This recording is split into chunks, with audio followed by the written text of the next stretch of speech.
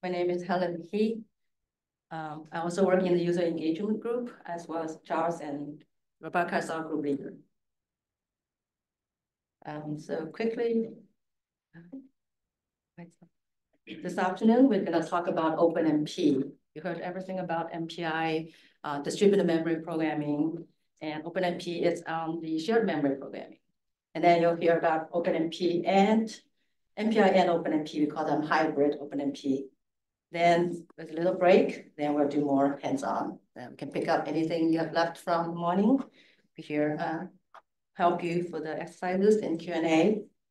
The reservation ends at 4:30 today. So OpenMP. A quick reminder also, everyone in person here, please also join the Zoom so you get all full experience of quick Zoom chat and Q&A doc, all the things. OpenMP, so the outline would be a little bit introduction of OpenMP and the directives of OpenMP, the data scope, the runtime library routines and environment variables, how to use OpenMP, and then hybrid programming. So what is OpenMP? It is a shared memory programming model. It has its own standard. It started in 1997. There's an architecture review board that has 30+ members, and NERSC or LBL as one of the members. We get together and discuss, determine what should be included in the standard based on whatever the need. And I'm on this representing NERSC to sort of gather user input. So that will be hopefully things get being discussed in the architecture language committee. And the current version is 5.2, released November 2021. The next bigger release is November this year and will be 6.0. OpenMP since 4.0 has the GPU offloading. And we're not talking about GPU, we're just talking about CPU today, but then there's a huge GPU offloading concept. So earlier, Rebecca mentioned, we actually having a series of monthly OpenMP training series started in May. We talk about CPU and tasking, and then we're having the next session starts in July, on July 8th. Session 3, but then after that, we'll be having GPU session as well. So you're welcome to register for that training series. And if you missed the first 2 sessions, you can make up by use recordings and exercises. The advantage of OpenMP, so you could basically add one little bit of parallelization at time. It's like if we do OpenMPI, you would have to rewrite your entire code. For an OpenMP, especially on computational intensive loops, for example, you can add just something called compiler directives, and it can be in the same source code for serial code or the parallel code, and with the compiler directives, the compilers you can choose to either compile with a flag, special flag, and without the flag, the compilers will just ignore these directives. So it's still working as a serial code using one we call OpenMP thread. And if you have a special flagging, the compilers will recognize those directives, and then it'll use multiple threads to do the parallelization work. So your code, it's simple to read. It's like the size is also not dramatically increased with OpenMP implementation. And the workflow is clear. Single source code, I mentioned that. And you could always choose to whichever loop is most in highly computational cost to do the OpenMP parallelization first. It's progressively adding to them. The programming model has we call them the API. The API has 3 major components. The directives, I'll show you what does directives mean, a few of the most important directives we'll talk about today.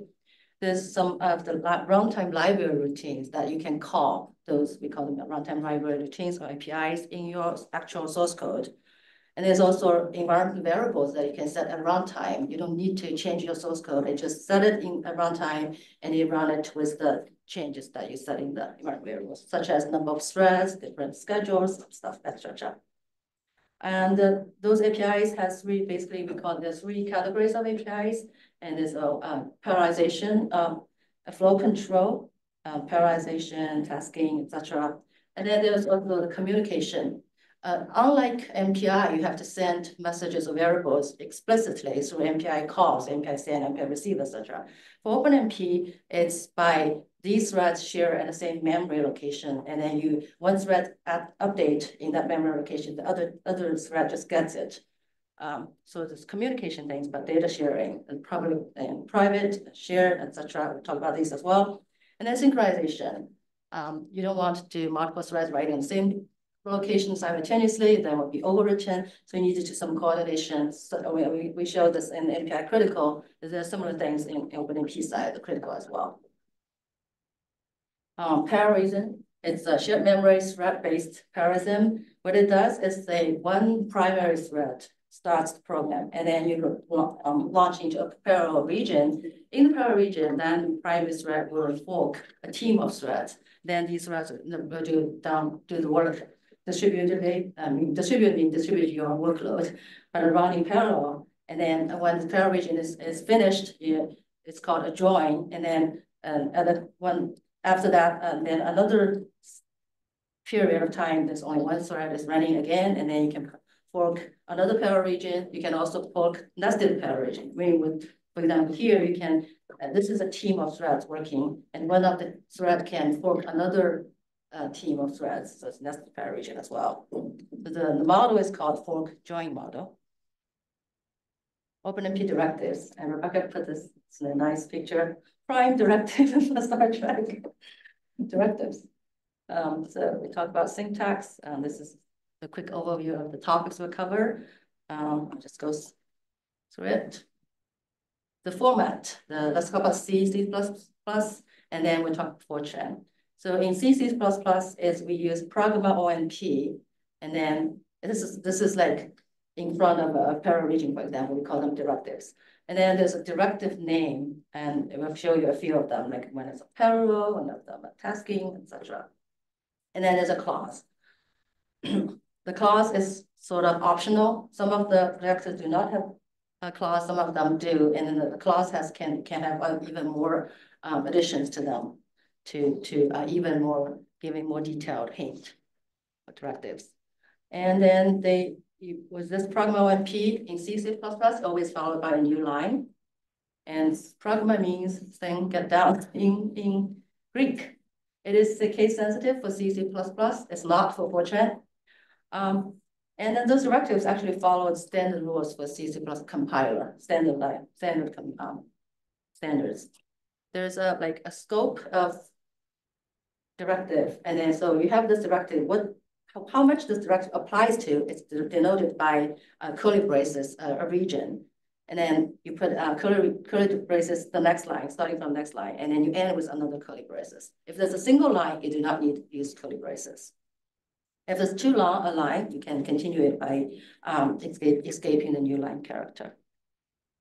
The Fortran, the way it does is centennial instead of programmer OMP, but it's centennial. There's three types of centennial, but I think from now on, we should probably focus on just the first one, which is for the Fortran 90. The other two works for Fortran 77, the earlier version. So more and more people are using Fortran 90, which is free form code. So this is like $pound OMP, and then directive name and class, very similar to what we have shown in C and C++. So I'm gonna skip the fixed form code, which uses the other two centennials. The free form code is $pound OMP directive, as I mentioned. And the centennial, because it's free form, it can be in any column, doesn't need to be the first column anymore. And then if there's too long, you can also use the continuation line. We use an ampersand at the end of the line of the directive, and then followed by the next line with starts with centennial again. And in Fortran, different from the C++, you have the curly braces pair. In Fortran, I'll see you in the syntax line. Will show you there's you have to say start directive and then end this directive centennial. So I think I'll show you in the OMP parallel section. here. So here, pragma OMP parallel, this is C and C++. Parallel is one of the directives. And then you follow by clauses. Private is a clause, shared is a clause. I'll tell you what those mean later. And then you have a curly braces at the section of parallel. It can be a loop or it can be something else. In Fortran, like I said, $pound OMP parallel. And then very similar, but you have to, instead of curly braces, you have to have another and parallel centennial. And similarly with the clauses. Quick first example code with OpenMP. So if you look at this, you'll see basically it's very similar to a sequential code. You have include standard IO.h and a main, int main, and a printf, hello world from threads. Just ignore this line. Yet, pragma OMP line, curly braces, you will say something about something, although this is a function actually in runtime library called within OpenMP. But say if something else, just printf and then printf return, that's it, right? So to do this in an OpenMP way, you want this something in this region to be parallelized. What you need to do is, first of all, you need to include OMP.h so that these functions, these APIs are to be recognized. Then you have the pragma OMP parallel. Then with this, this region will be run with multiple threads.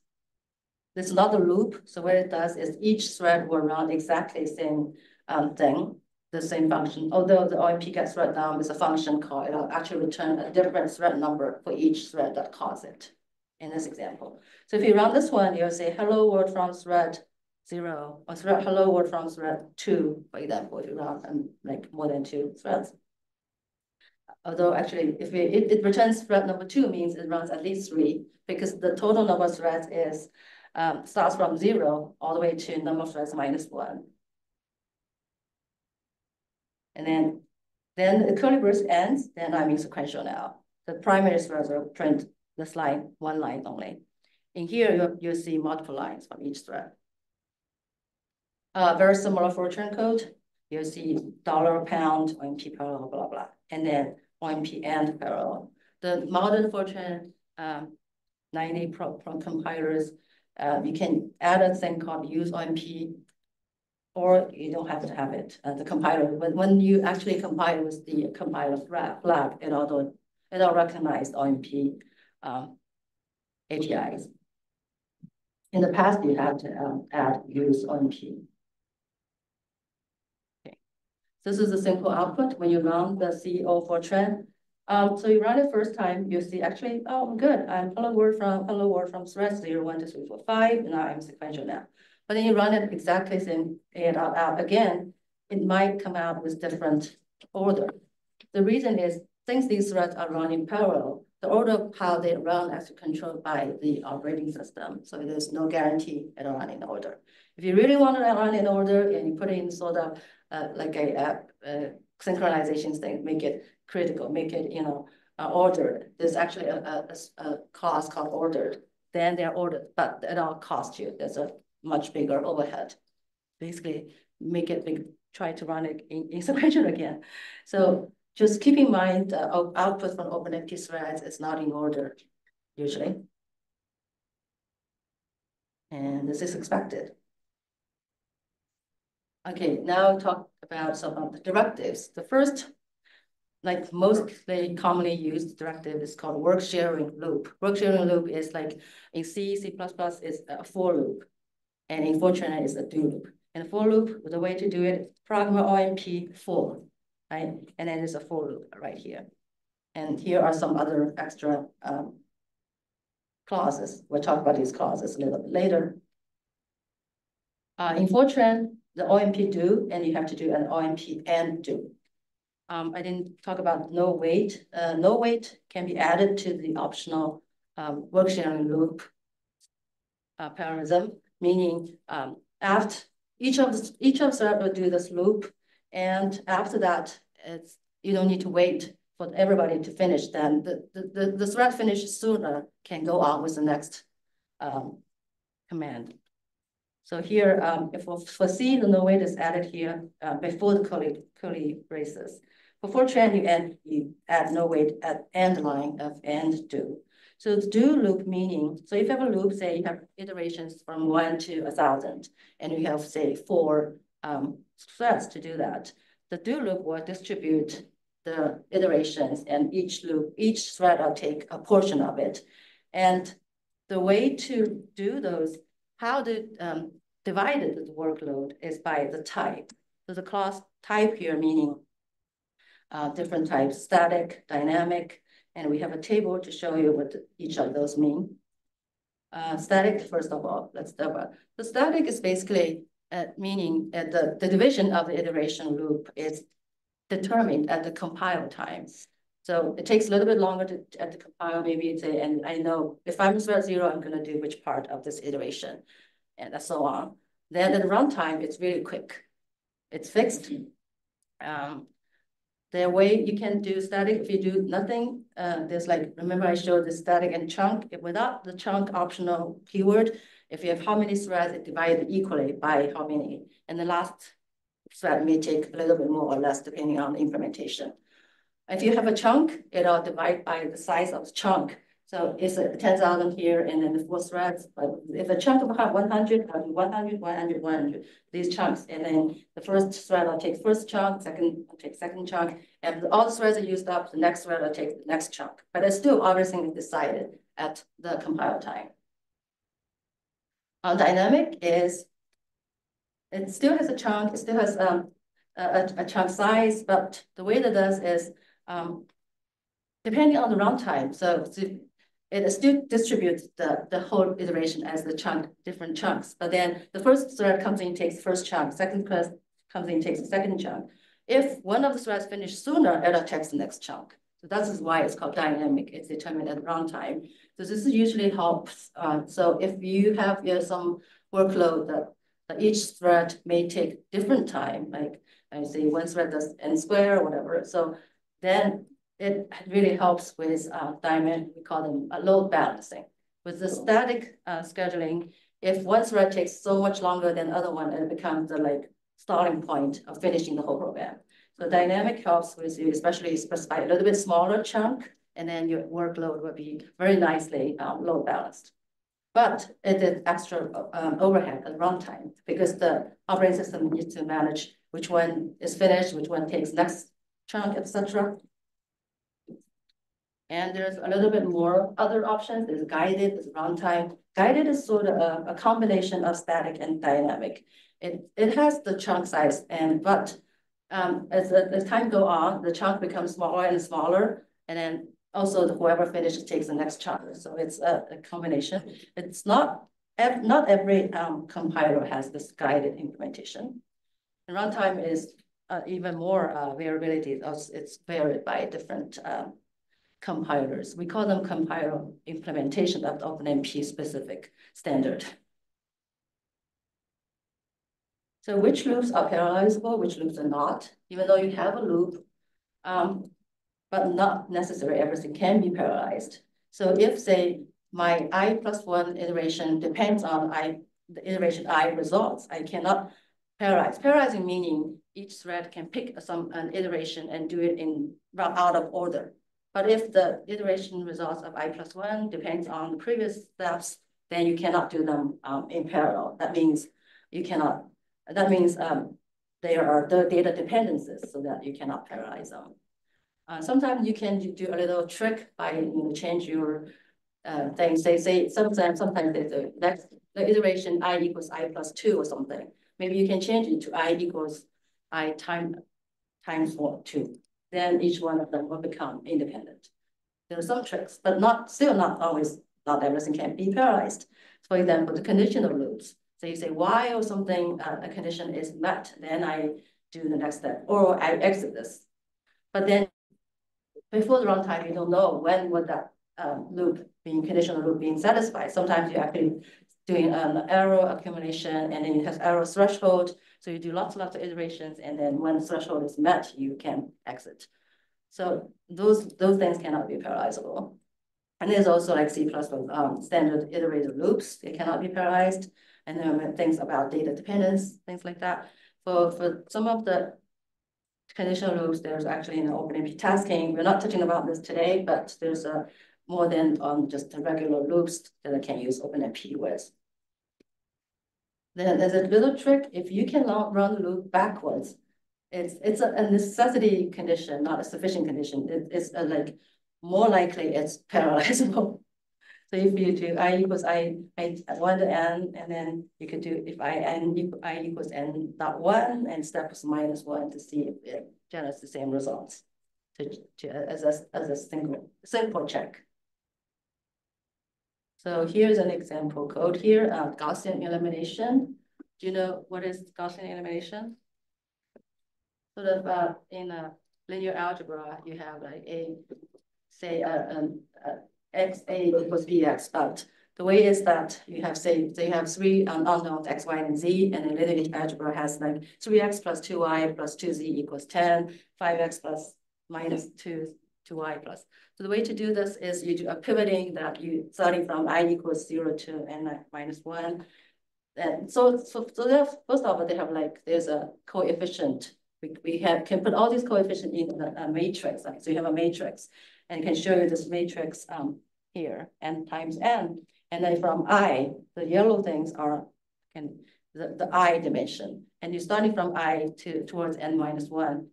Then here, the green things are then internally, you have J and K loop. What it does is try to times, let's say from all the way from the J loop here.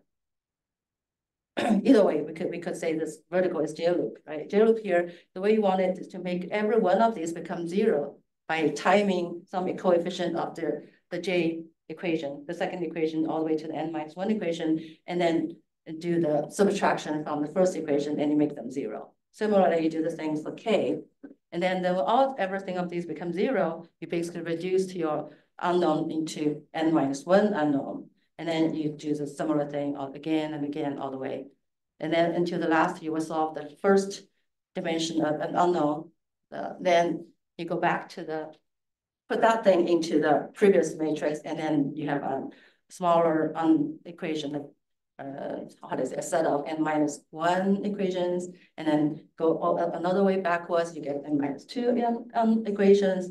So here, the way that from I dimension progression, actually each one of them is dependent on I equals 0 finish, then you can do the I minus I equals 1, then you have to, here is I equals 0 finish, then you do I equals 1, then you do I equals 2. But then once I is fixed for J and K, try to make each one of those become 0. Doesn't matter, you can do each one of the equations out of order. So we go back to see this equation here. The I loop is dependent that you have to do them in order, but the J and K are no data dependent, which means we can parallelize it. So the question is, if we know that J and K can be parallelized, where should we put the OMP pragma in here? Anyone know?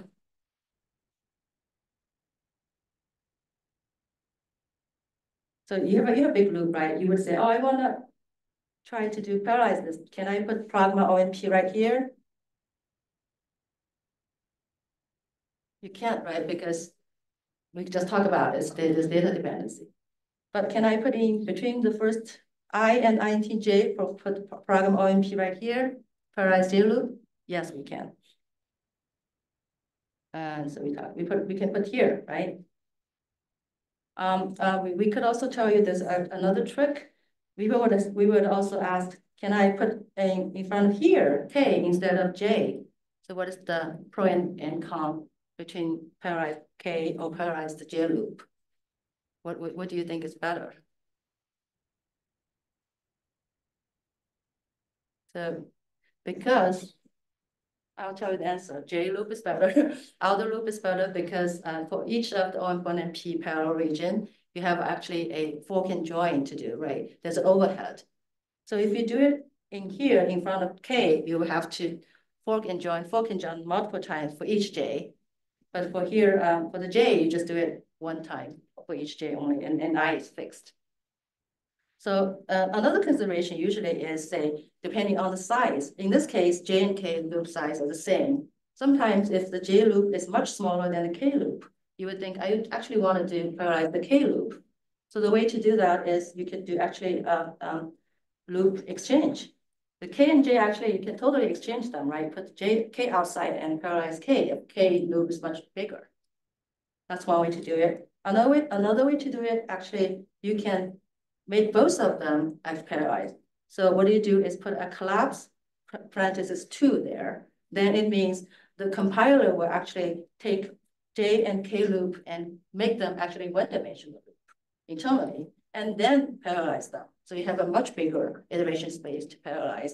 And the collapse 2 does that for you automatically. Okay, any questions so far? The next topic is about synchronization. So sometimes we need to make sure the space thread execution in order. And what we do is a few of them: critical, barrier, single. Let's talk about each one.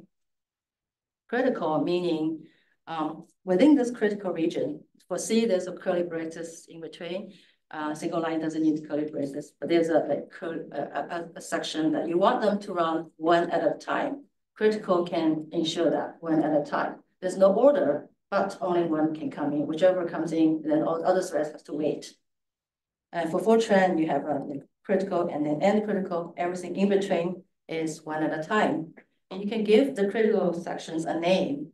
In the whole your whole code region, the critical with the same name, even if you have the critical here, another critical with the same name there, then both regions can only have one thread running at a time.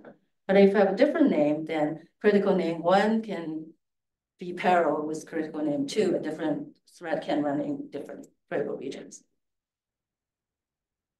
Single, as similar to critical, let's not say similar. Critical meaning every thread has to go in once, but then everyone has to run it, and then at end of critical, then the code can go on with the next step. Single meaning it will run, but needs to run it, and it doesn't matter which thread. Whoever just goes in, finish it, and then the other thread doesn't wait.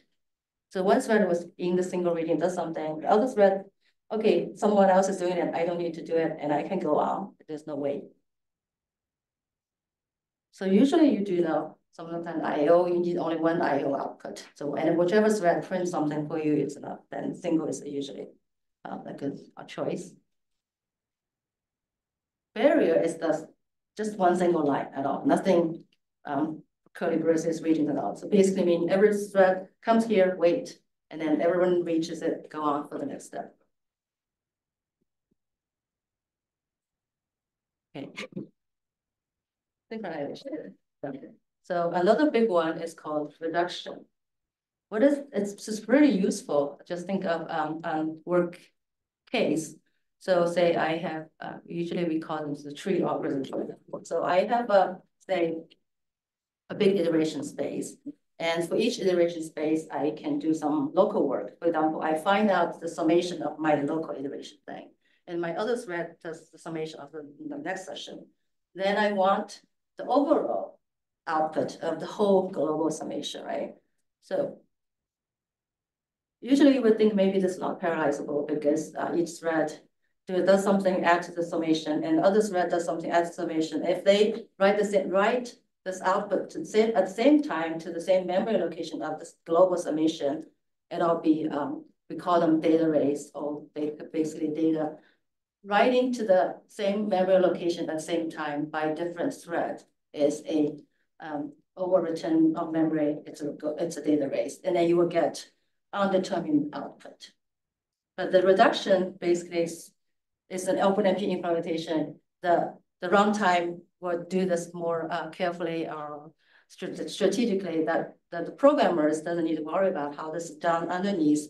Then with this reduction clause, and you give it the operation in the example I gave is the operation is the summation sum, and the column, the list is the variable. So you have a local variable, whatever. And then with this thing, And then you have a parallel loop, and you do your similar parallelization, OMP do, right, the distribution with the reduction, and then each of the local summation, whatever thing, will be completed, and the final output will be done by the reduction clause. And there's lots of things supported for the operations. This op. Summation is op, and for summation in Fortran or C++ is also plus. Minus is being deprecated because it kind of does not make sense. There's a base basically a base of each operations, like summation base operation is 0 for each of the local thread, and then you add them together. For the multiplication, the base will be 1. Then each, like say like my initial thing of this list in my local thread is 1, and then I get lots of local multiplications, and then I get my other thread, the local multiplication. The final result will be all the things multiplied together. That's why the base is 1, not 0 for multiplication, etc. There's also lots of logical operations can be done as well. So I think we have an example of the reduction code later on. So modern, I told you about OMP parallel do, parallel OMP4. So usually I should show you this example here. The parallel, OMP parallel, you create multiple threads. And the next thing is OMP, program OMP4, for loop. You can put them two in the same line, program OMP parallel 4, and then the loop. The put them the same line is just purely just a simplification of the code. It actually still means a parallel region followed by a work sharing loop. Then this we have a simpler OMP. We call them loop. The directive is just called loop. The loop is OpenMP 5.0, comes from OpenMP 5.0 standard. Now you don't need to tell them how my schedule should be on the CPU side. On the GPU side, there are even more things that you don't need to specify anymore. There was something about teams, and there's all the other things in the GPU side that was more clauses. If you just say OMP loop, meaning the compiler will do it for you, find out whichever is the best optimization, and I'll give you, and then does its own scheduler, does its other things. But it looks very, very similar to what we have shown here, program OMP do or for. Program OMP parallel do. So this is like a simplified and a newer thing. And in the exercise today, you will see an implementation of OMP loop, and you will see an implementation solution of OpenMP, a work sharing loop. So instead of OMP do, now you just say loop, something like that. Very similar, no wait. For the GPU side, usually you have something called OMP, target teams, distribute, blah, blah, blah. And with that, we would say OMP target loop, much simpler. GPU side, you don't see much simpler than that, but underneath, it's a different concept. In the work sharing loop, we call them prescription implementation. Like the programmer tells OpenMP what I want explicitly. The OMP loop is called descriptive model. You just say, I wanted you to parallelize for me, and let the compiler does it for you. Good. Anyway, scope. How am I doing in time? 1:36. So what does scope mean? When we talk about the things that be shared by multiple threads. So you showed some of the examples earlier. You showed them shared, you showed them private. Those are things to explicitly scope of these variables.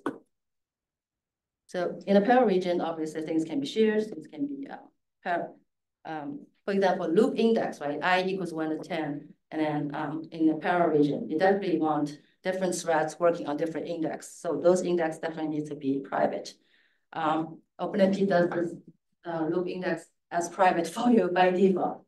But there are other things, a big memory location, there's a big matrix. And each thread maybe just only need to update a subarray of that matrix. And then the whole matrix can be shared. as long as each thread knows where the global shared memory is, and they know where is the location that each thread is updating with. So those things can be shared. Okay, when it's private, each thread will make its own copy. And then those private variables only exist within the parent region. When you exit the parent region, those private thread variables are gone and you cannot access them anymore. Private variables are known to each own thread only. So within the OpenMP memory model, there's like big global shared memory. That's why OpenMP usually is on the shared memory programming. So like a big machine, you have lots of nodes, and within each node, usually memory is shared. But across each node, the memory is not shared. You cannot do OpenMP programming across nodes. That's where MPI kicks in to do distributed memory that you have to share memory explicitly. Within a node, it's called shared memory, a node, then there's a bigger shared memory pool that each thread can have access to these shared memory. But also each thread has a local memory pool that their private memory is located. Private variables located. So I mentioned index of the parent region loop is private by default. And the local variables you declare within the parent region, they're also private. So here, this is the most common source of errors if you do the wrong variable scope. I can show you some examples later. So the way to do it is you do the shared and put the list meaning the variable names. You have A, B, whatever, the variable names, and you put them with a comma separated.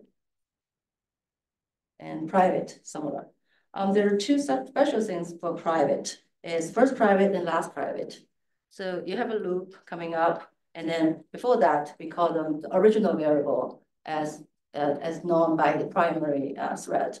If you want this variable to be carried on into the loop, even though each thread may have its private copy with a initial value, you can do first private with this variable, and then it carries on this value.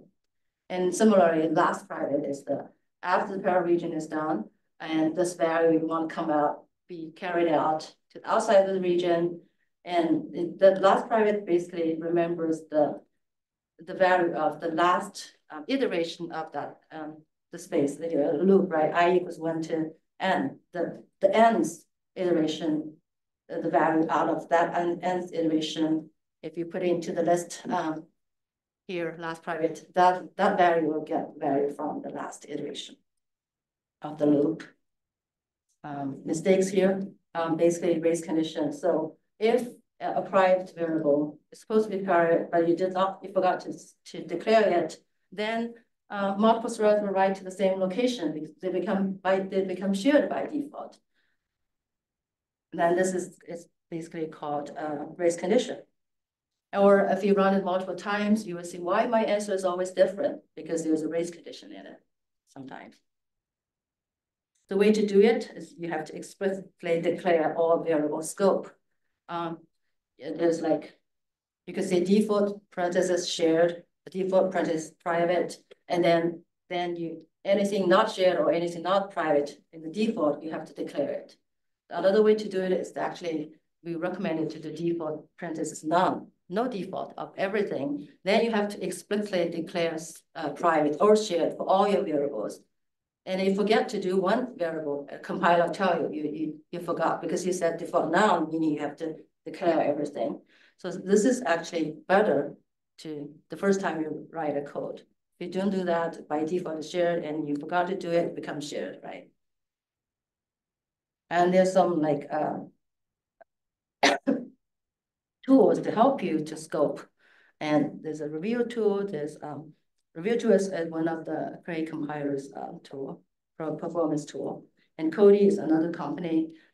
These companies, these tools basically can say, I give them a program and then they'll to figure out the scope and then give you a suggested list of parallelization with OpenMP directives and along with the scope.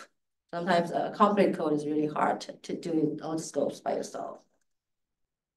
So here's an example. Back to this Gaussian elimination. We already added OMP power 4 for the J loop. So obviously J is private, so it's okay. But can you take a look at it to see if there are any other mistakes? Because we didn't do anything about private or shared here. Are there any private things or variables should be declared private? Are there any other errors? Anybody identify anything here?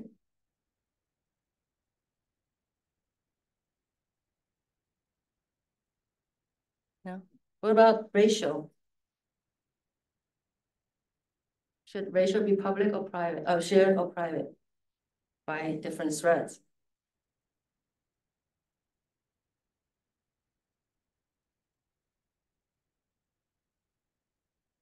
That's somebody online who says private. Good. Yeah, because here for the J loop, multiple threads are working on section of this each loop, and then write to the ratio at the same time. So each copy of the ratio with different threads should be private so that they won't be overwritten, right? So here, private ratio should be private. There's also this loop K. Now, for each J, they would be working on different section of K. So they should, my thread 0 should know only my K, where's the K progressing at this moment. And then other threads work on its own section. Others might be on a different K. So this K should be private as well. If we do a collapse here too, then K is okay because it'll be part of the bigger loop. So at least the ratio and K should be private. What about I? Should I be shared or private?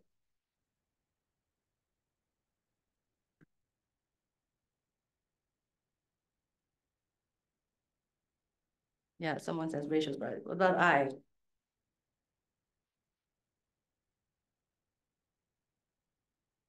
Be shared. I is okay to be shared. I is outside of the, yeah, it's by default. So the variable declared outside the parallel region is shared. And then I is not changing within the J loop, right? So I is okay to be shared.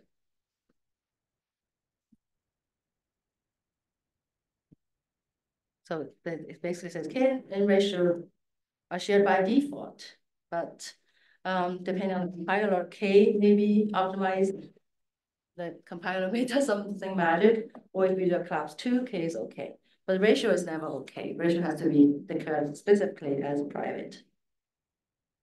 So you're putting J, K, and ratio. J is default as private already, but it's still good, especially if you put default none here. You have to scope in everything, including I, everything used in this region, I, A, B, N. So those are shared. J, K, and ratio are private with the default now. Now it's correct.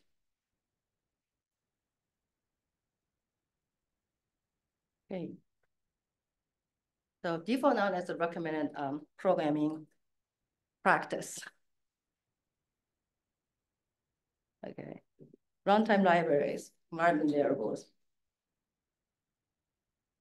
There's a few things, but like when you know you have a team of threads, you would like to know how many total threads there are and what thread number I am. So let's talk about get num threads first. Get num threads meaning how many total you get. So you may have a few ways of setting number of threads, but you still need to verify because the runtime may give you a number of threads smaller than what you asked for. Usually you get whatever reasonable, right? But sometimes there's OS limitation. There's total maximum of threads available. There's also shared nodes that the admins can set, whichever user can have maximum how many you can get. So always when you ask for how many, you always do get num thread to verify how many you get.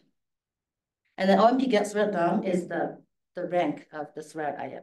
It starts from 0. Even it's Fortran and C both start from thread 0 to number threads -1. The set num thread is one of the other API. You actually call it in a serial region, you set number of threads. And then the next pair region will use the number of threads you set. To get num threads and get thread num, you call them from within a parallel region. There's another set of variables, so sort of OMP schedule and OMP number threads. So we showed you OMP set num threads is a runtime API. OMP num threads, the thing is actually a runtime environment variable, which means that if you want to use a different number of threads, you can use the same source code, compile it, and at the runtime, you set in a bash, you would say export on OMP num threads equals something, and then run the same executable, it'll use this number of threads. And if you change it to a different number, run the same code, it'll use different number of threads. That's why it's called runtime environment variables. And similarly, there's OMP schedule. We showed you the OMP schedule, the schedule as a class, like schedule static, schedule dynamic. You can also do an OMP environment variable way to set your schedule. But then you would ask which one would be take precedence, right? Like if I set OMP number of threads in my code, if I do number of threads also has a class actually, similar to schedule. So you have the pragma OMP parallel and then num threads with a number. I'll show you, there's a few. Using OMP number threads as an example, there are multiple ways to do this. The last way is do nothing. I just let it be and I run my code. It'll be actually determined by the runtime implementation, your compiler, your OS, whatever, you don't know. But then there's three other ways. One is the class, OMP parallel, num thread, a number. And you can do a set number of threads before the next OMP parallel region, or you could export the runtime environment variable. So the way it takes precedence is if you have one num threads, it'll ignore everything else you set. And if you don't have one, then you have OMP set number threads. It takes precedence of the other two. And then if you don't have either one or two, you have OMP number threads at runtime. This is what will be used. And then that's similar to the schedule or whatever other ways. We don't have an OMP set schedule class yet. It's likely to be included in the next specification, but at least not in any of the implementations yet. But then the set schedule and OMP schedule are available. Quickly using OpenMP. So now you have the OpenMP as a directive in your source code. How do I get it to run with multiple threads? The way is you compile it using different compile flags. First of all, if you don't use any compile flags, then it'll be compiled as a sequential code. Your OpenMP directive will be ignored. But what if I have the code? In my code, I have I call some routines as part of runtime routines. What can I use if I want to use OpenMP, I would do this. If not, so you can do that. There's a macro defined underscore OpenMP, and then let's show you this example. So basically, when you compile with OpenMP flag, then meaning that underscore OpenMP is defined, your source code can say something like this. If OpenMP is defined, I'll include OMP.h. Else, when OpenMP f.h is included, actually OMP gets run number, the API is defined. But what if in this else meaning I don't have OpenMP, but I still want to use OpenMP gets run num in my source code everywhere without the section of those pragma. You can do that. Now you can actually, I'm just customize it. I say, even though this is not part of OMP.h, I do not have OpenMP.h in my else direction. I want the next line to be compilable, then I can do something, I just name it, I can define it as 0. So with and without OpenMP, the source code will be compiled correctly. But if you don't use OMP gets red number in your sequential code anywhere, you don't need to make yourself so complicated. You just regularly include OMP.h, and if you compile with that OpenMP flags, it'll be included. That'll be good. If you don't, it's not included, and then any of these other function. If you don't call any of the OpenMP API in your serial code, no need to worry about this. To compile the OpenMP code with the directives being recognized, for example, on the parameter, we use GCC or GNU compiler as default, the flag /f OpenMP. In the GitHub, you'll see those makefile or in the makefile example, or in the batch script, you'll see the /f OpenMP we already included for you. If you use some other compilers, maybe you have used PGI NVIDIA, the compiler flag /FMP. The Cray used to be a different one. Now they standardized it. It also used /f OpenMP. Intel used -Q OpenMP, the flags. Now to run it, there are a few of the other things besides OpenMP num threads. I think we don't talk about this, but these are good for something we call thread affinity, meaning you have so many cores, so many process CPUs on each of the node. You want them not like multiple threads using the same core. You want them and access more memory as possible, evenly distributed, etc. So these are the recommended to other OpenMP. We call them affinity options that we always recommend you set that anyway. And don't need to worry about it. And as long as you know how many threads you need, and also the MPI things, how many MPI tasks I want on each node. On each node, you can use up to however many actual cores you have for MPI or for OpenMP. But usually for your application, it might be, there's something called sweet spot. So say for parameter CPU node, there are 128 physical cores. You could use, and each physical core has two, we call hyperthreads. So then the whole thing has 256 cores. These are, we call them logical cores now. Everything is sort of logical cores up to 256. So you could run, say, up to 256 MPI, pure MPI, or you could do up to 256 pure OpenMP threads on each node. But then you can also run, say, 8, in this example, it's 8 MPI tasks and 64 OpenMP threads per MPI task. So you could try all different combinations and then see which one applies to your application. But then the command to run it, we use learn batch scheduler, and then within it, you use the srun command, and then the dash CPU bind equals cores, always put it in, and this is number of threads, a number of MPI tasks. When you know this number, you will figure out how many logical cores per MPI task to give it to each MPI task.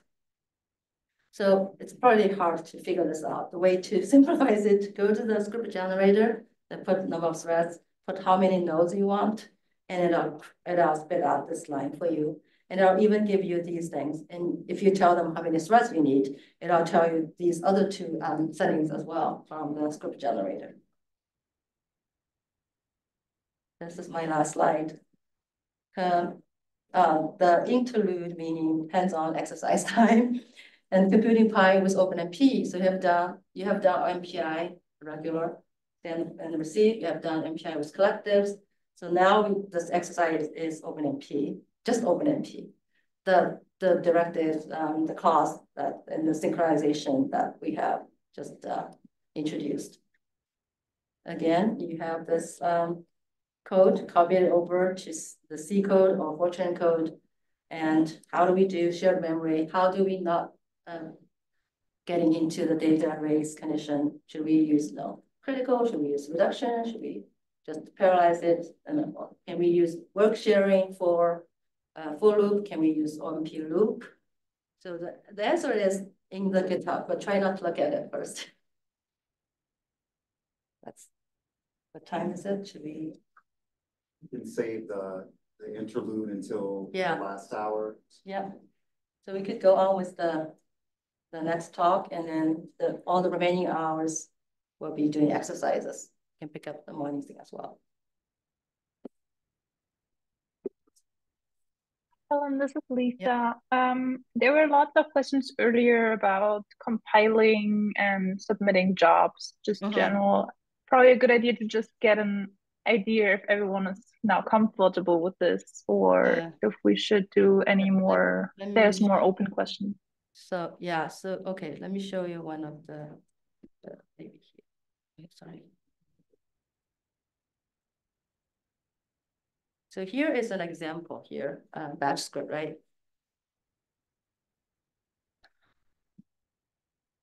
This is like basically a simplified way for you to do it.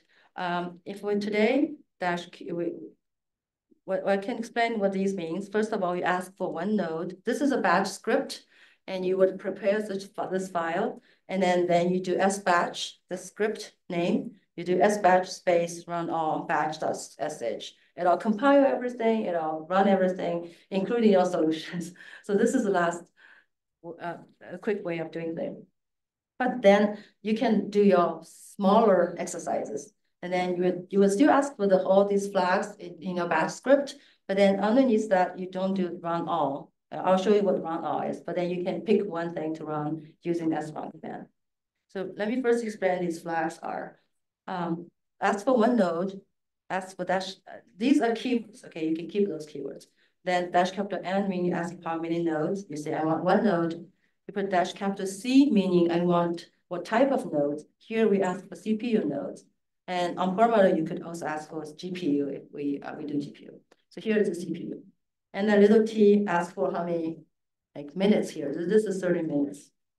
And then we have a reservation today. So you put in special flags, dash reservation, and then you put in the account. The reservation applies to entrant 3 only. Outside the reservation after 4:30, you don't need these 2 lines. And then I'll use your default project. You might belong to a regular project, and then I'll use that regular project. If you only belong to entrant 3, it'll still use entrant 3. So these are the keywords of the batch script. You would sbatch that batch script. Then let me show you what the run all in here is. Run all here is lots of things. So it's define my scratch, for each of the executables, copy things, do the srun thing. MPI run is srun, the actual srun command, all these things. So maybe I can show you a little easier way to do things here. Let me show you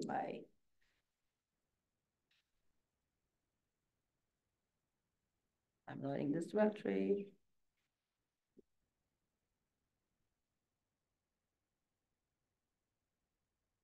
See if I have it here.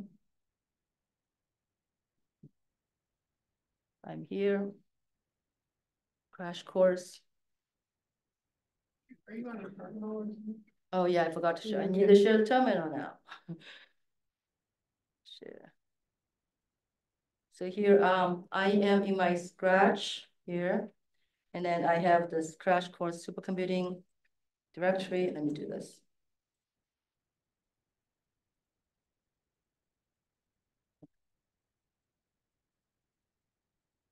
Here. Right, in this thing. So instead of doing run all or whatever, let me get a node first today. So I could do this -1. Sbatch is for submitting a batch script and you wait in the queue. salloc is to run an interactive batch session. So you get on a compute node and you can submit your job and see it interactively in your terminal. So let me do this CPU -t. 30 minutes dash reservation equals course dash a entrant 3. So I immediately get a node because we have a reservation. Outside class, recommend you use dash Q. I didn't even put a dash Q. And you could add a dash Q into active, which is very quick turnaround time. And now I'm actually from a logging node right here. That logging 36, I was on a logging node. After this salloc, I'm on a compute node now. Nid number blah blah is a compute node name. I'm on a compute node, and I can let's go to C. Let's see.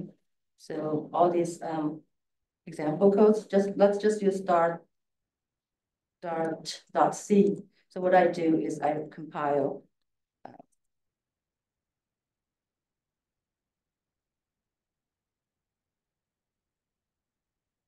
This is a regular way of compile a sequential code. I compile my sequential code. I can just run my darts.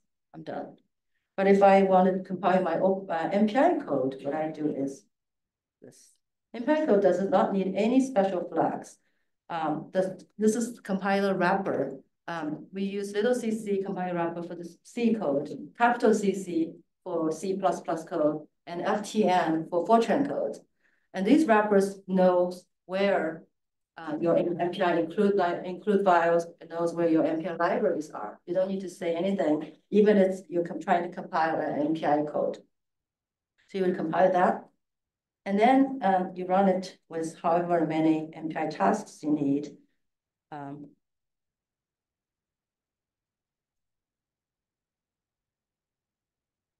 The more standard way on our parameter with batch script generator, it'll tell you to do this dash C64, dash CPU bind those cores, meaning on parameter compute node, there are 256 total logical cores, I just mentioned. Basically 128 physical cores times 2 logical cores per core, physical core. So if you having one node total and running with little n, meaning 4 MPI tasks, you have 64 logical cores per task. This is what dash C specifies for. So you just put dash C64. It'll get much best process thread affinity, just trust me with that. Basically, we have number of MPI tasks decided, and you just put this dash C value as 256 divided by 4 there. So this is how you compile and run an MPI code. What about OpenMP? And OpenMP, say, MP. Now for OpenMP, if you don't put any special flags, it'll actually compile it as a sequential code. Everything OpenMP is ignored. So for OpenMP, you have to add another flag, F OpenMP. Now it's OpenMP code.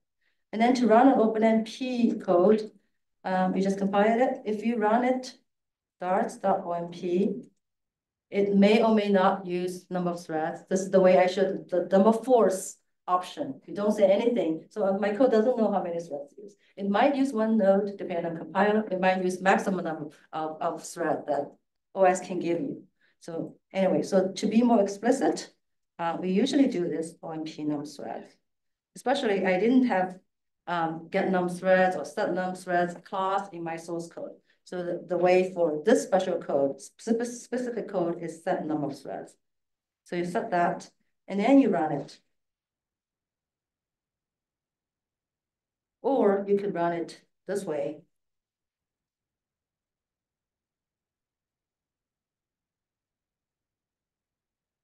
Then I'm using the threads. So, and then for hybrid, it's basically the way you compile it is, do we have a hybrid? I think, yeah. As if you're compiling a pure MPI, OpenMP code, because MPI part is already recognized. So you just compile it with the same OpenMP flag, even if this code has MPI and OpenMP in it. And then to hybrid run, you would run it. Remember, notice for the OpenMP run, you didn't use srun, blah, blah, blah. It seems like you're running a sequential code, a.out itself. For the MPI one, remember we used srun, blah, blah thing, right? So for hybrid run, you would use srun again. Like that. In this case, you'll be running with 4 MPI tasks and 8 threads. Because this one you set it here, it doesn't stick. it all used the OpenMP environment variable we said earlier, which is 8. But then you can set OMP number of threads equals 16, and then use exactly same flag here, because you still set -C64 as like 64 logical points available for each MPI task. And then you can use up to 64 of OpenMP threads for this same command. So I can use this for 8 threads, I can use for 32 threads, I can use it to 30. It runs. And if I set it to 64, it runs. But if I say I want it bigger, it'll complain. Why not? Yeah. I think it should complain. And I forgot, for each of these routes to have best performance, you actually want pragma bind equals spread export OMP places equals threads. This is a little bit more advanced of the affinity stuff, but then we always set it as a standard, and JavaScript John will tell you about these. And that's all.